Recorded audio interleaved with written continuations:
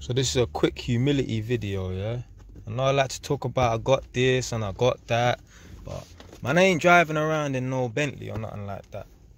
So I'm gonna show you all the defects and that with my car.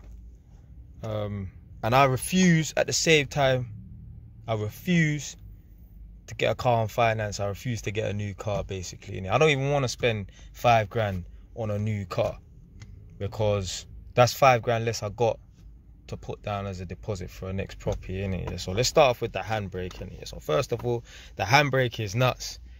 I've had to use blue electrical tape to connect 2 pieces together. So basically, if I was to cut off this electrical tape, this would fall out. And imagine right now, yeah, the handbrake is engaged, yeah. If I was to remove this piece here that's slightly moving, you see that that's slightly moving there, if I was to remove that, the handbrake would always be engaged.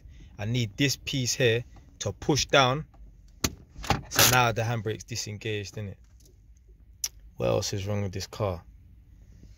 So the steering wheel, the lever's all torn up and that. Since I'm down here at a low angle, man's got a fake, it's not, you know, like you just get some any old car mat and that. Man's got some any old car mat for this Honda Civic and that. What else is mad with the car? There's so much things wrong with this car. The aircon's never worked. I had the aircon fixed one time, it lasted a week and it stopped working. The window, let me turn on the engine. The window, yeah, turn this down. The window, it goes down, yeah. Let's see if it will do it this time. So it goes all the way down. You see that? You see that? Do you see that, blood? It's fucked. So right now, yeah, man, no, I can't believe man showing this, you know. But you know what, yeah, man's a modest man, you know. I know man talk this and talk that, but I don't even bring this window down. It's permanently up. So that's gonna take me a little while. I'm gonna have to pause the video to literally get this window back up, because it takes a long time to put the window back up. I can't just, oh my god, I actually got lucky. You see that? I've tried to pull the window up and it's gone back down automatically because there's something wrong with it. So that's just one of the many few things that's fucked with the car. I have to do it in small, slow increments. Okay, it worked. Let me show you around the outside of the car. Obviously right now, outside Chicken Express on Tintern Road, Wood Green, the best fucking chicken and chip shop in the world, right? So the wheel arch is kind of fucked still.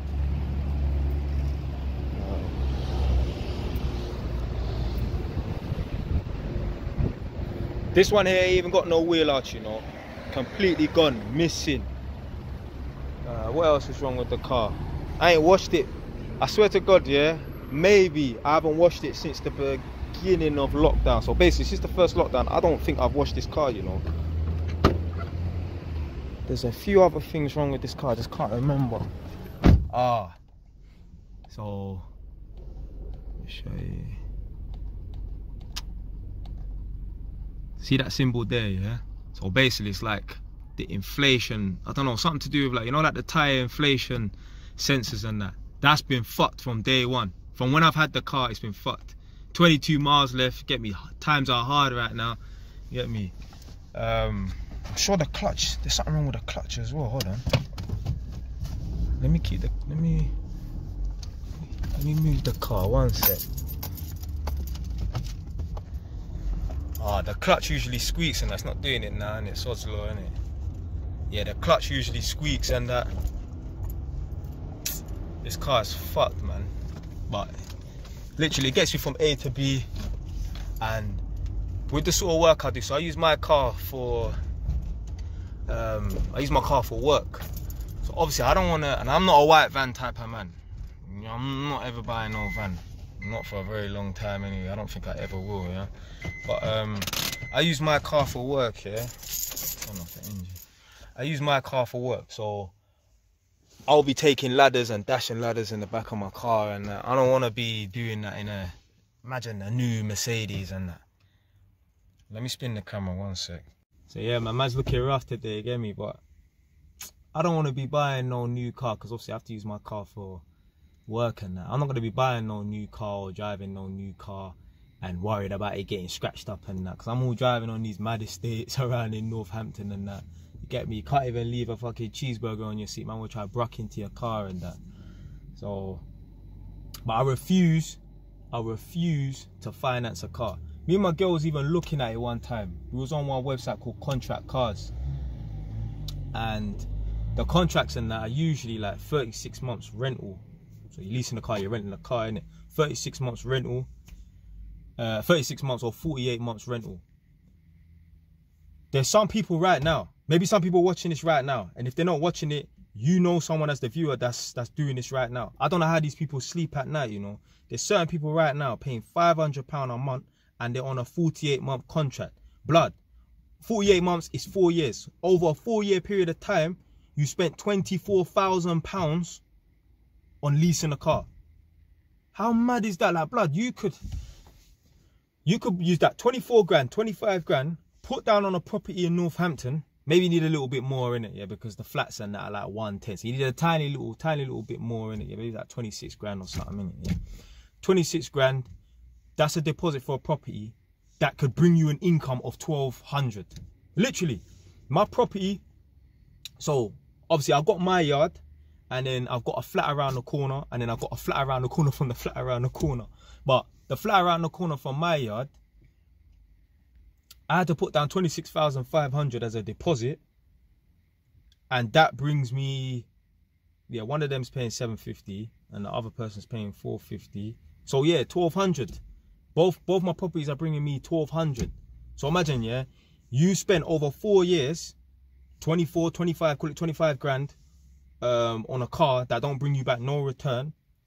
As opposed to you could have spent that 25 grand on a deposit for a property that will bring you back a return of, well, it will turn over. Your revenue would be 1,200. Obviously, overheads, council tax, bills and that. Because when I charge the tenants and that, I just say, obviously, bills included. You just pay for the room. I cover all bills and that. So if a man whack up that gas full blast and that, gas bill's going to be nuts. My gas bill was nuts. Over the last 3 months, the gas bill was 480. So that's about, what, 160 per month over a 3-month period of time, innit? But still, you put down 25 bags on a property, that property will turn over 1,200. It's just down to you to manage the overheads and that. You could at least be profiting about 5 bills. Whereas opposed to if you're paying £500 a month on a car, there's no profit. It's just an expense.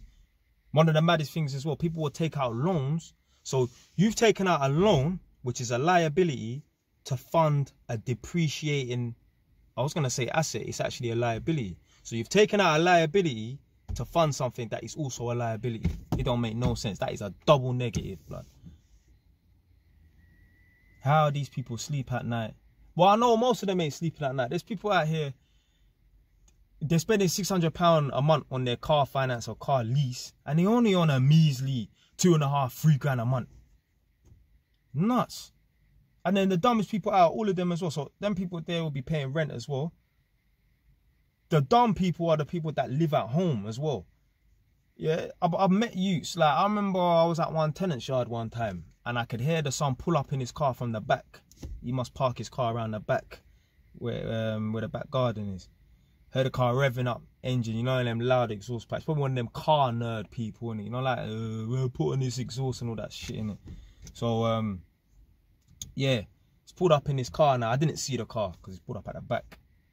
And I can't remember, I just overheard the conversation between the son and the mum. And the son was like, yeah, well, this is the benefit of being able to live at home for free. You get to drive a car like that. Now, I don't know what car it was or whatever, anyway, but it's probably a really expensive car, or a car that's easy. He wouldn't be driving if he had rent to pay or mortgage to pay and that. Them people there that live at home with their parents, they're so dumb, blood. You should seize that opportunity to save your Ras Clark money. How are you driving a fucking Mercedes 300, C300, C2? I don't care what Mercedes it is. You should not be driving no Mercedes. You're living in a box room upstairs. Literally, there's people right now. Might not be you, but it's people them that you know probably. They're living in a box room right now. But yet still they got a Mercedes outside. But they're peeking through their blinds at 9 in the morning, 8 in the morning on a Saturday or Monday or whatever, innit? Yeah, making sure that rubbish truck don't scratch up their car and that. Like, it's dumb. It's dumb. I'm so glad I never got wrapped up and roped up in this nonsense. And the thing is, the man them are leasing all these cars, getting into debt for gyal. And then these are the same girls that are just gonna curve you anyway. You should be making money. So for example, the way you should be buying, what you should use to finance a liability is, you have a property that makes you 1,200 for the month. Let's say after all overheads are paid for, you've got £600 profit. You take £300 out of that £600 and then you go and finance or lease the car. Not you're working hard and then that car outside is a burden to you. That's why I can't even do it. Me, I've got 2 properties. One's generating me 1,200 and the other one's also generating me 1,200 a month. Even me, and I still earn like 5 grand a month from being an electrician. Even me, I use this car and I would forever use this car as well to go and do my jobs and that. But I could not sit outside and sit in my kitchen or stand in my kitchen and see a Mercedes outside knowing that, okay, this car's cost me £500. It's just sitting there doing nothing, gathering dust. I don't go nowhere. You think I'm gonna drive around fucking broke Northampton in a Mercedes and that? Ain't nowhere to go.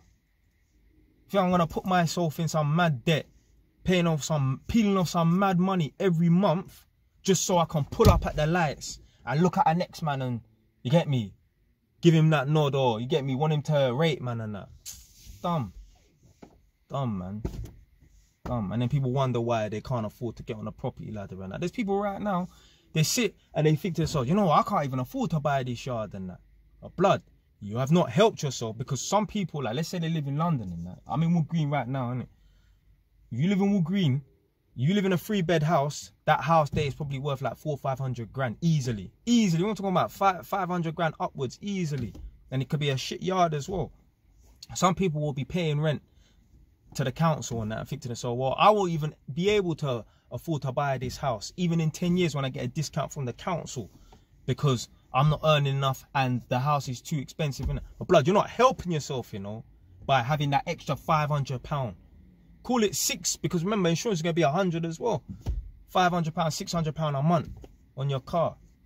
So they put themselves in a position where it's like, they can't even foresee, they can't even forecast themselves buying a property, and that it's so far, it just seems so far away. Forget, what's the point? That's like trying to save up to buy a £1 million house and you're only on 10 grand a month. You're going to think to yourself, what's the fucking point, blood? Sorry, 10 grand a year. You've got a £1 million house that you want to buy, you're only on 10 grand a year. You're going to think to yourself, what's the point of saving up to buy a fucking £1 million house? I'm only on 10 grand a year. It's going to take you 2 lifetimes to afford to buy that property. So you're not even going to bother try. And I've got like 20 seconds left of the video. Stay where it's done now. You're listening? One thing I wanted to add as well, and this happens now and then. Anyone who's a YouTube content creator will know what I'm talking about, innit? Yeah, the video finishes like, fuck, I forgot to add this key point. See how I showed you all the defects on my car? The car's looking fucked, the car's looking nuts, blood. There's certain man, they would never do that, you know. There's certain man probably watches like, oh my God, I can't believe he's showing us how fucked up his car is, blood. Do you know why I don't care, fam? You see the man them that would never do that, who drive a fucked up car, they would never show the world that they drive a fucked up car, because they know they can't do nothing about their situation. Me, I snap my rascal fingers and I can have a new car there. I'm not going to say I can buy a car outright right now. I ain't got enough money for that. But I can at least lease or finance a brand new car, or even just pull out 5, 6, 10 grand and buy a decent car. I just see an Audi drive past, I could afford one of them. Certain man would never do that. One other thing I forgot to show you as well. You see this? This is the trim for the window. Yeah, or the door, innit, yeah? That's hanging down, that's fucked as well. Certain man, they would never show their car looking fucked, and I don't business, blood. Because I know this is not my final destination. I know I can improve my situation just by snapping my fingers, literally. So I'm not worried, blood. I'm not worried about my appearance. I don't care. No one can chat to me, blood. Certain man will watch it, blood. What colour are the walls in your yard, fam? Yeah, how many properties you got, fam? How many tenants you got, fam? Business, blood, I don't care. Some people, they're embarrassed about their job. Like, I had a girl tell me before, oh, you're just an electrician and that. I don't give a fuck, blood.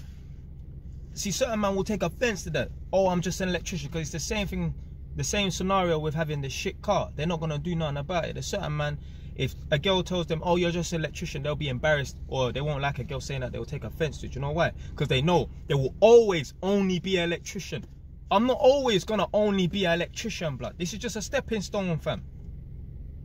Furthermore, in about 10 years, I'll be able to retire. I'll have enough income from my properties. I won't need to go to work. But obviously, at heart, man will always be an electrician. Yeah, you can't get me. You can't forget being how to be an electrician and that. But this is not my final destination. You get it? Like, I'm gonna be moving on to bigger things. What I wanna do is, I wanna start building properties and that. I even met a man on a job the other day, and he said to basically build a 4-bed house. Depends on the spec, but if we're going like basic spec, 4-bed house, it will cost about 70 grand to build that house. And some people will watch this and think there's no way it will cost £70,000 to build a brand new house. All right, the land might cost 50 or whatever in it, yeah. But forget about the land and that, because it just depends on where the property is. So a property in Enfield the land in Enfield is gonna cost different to the land in Chelsea, yeah. The land in Hackney is gonna cost different to the land in Milton Keynes, innit? But forget about the land. Just building the property, the bricks, the mortar, the labour, the materials, and that, it will cost you about 70 grand. Motherfuckers will tell you, you will hear people talk about on the internet, builders will tell you, oh, it's gonna cost 250 grand to build the house. No, it fucking don't. That's how much they charge. Be careful with them builder man there. Them man, they will tell you, oh, like even a plumber, the plumbers and that, the people that build bathrooms and that. I've been in Screwfix and they're talking about it costs 5 grand to do a bathroom and that. No, it don't. It didn't cost me 5 grand. It cost me about £500 to do up my bathroom at my flat. The one that's around the corner from my yard. Not the one around the corner from the one around the corner. The one around the corner from my yard, innit? Yeah. But yeah, I don't care. A girl could tell me, oh, you're just an electrician and that. I had a girl say that to me. It don't matter, because I know one day I'm not just gonna be an electrician. I'm constantly trying to improve my situation, blood. Whereas man that know they're not doing nothing, or they can't do nothing for whatever reason it's in their head, they're gonna take offense to that, because they know they're just gonna be an electrician and they're gonna retire as an electrician and they're gone dead. Not me, fam. Not me, innit? But yeah, let me just add this little piece in and that. The certain man, they would never show people this side of their life, like, oh, they're driving a shit car. I don't give a shit. I don't care, fam. Man can laugh. Yeah. You laugh from within your mum's yard, yeah? You laugh on a sofa and that, yeah? Man can laugh. Or certain man think that they living good, like, yeah, you get me, I'm living good 3-bed yard and that. But blood, you're at your girl's yard, fam. You're one argument away from being homeless, the blood clot. Yeah, man have to behave themselves. Men, when you become a man of substance and that, bruv, you don't need to behave yourself. You do what the fuck you want, fam. Your woman submit to you, or she can keep it moving, blood. So yeah, that's my ethos, innit?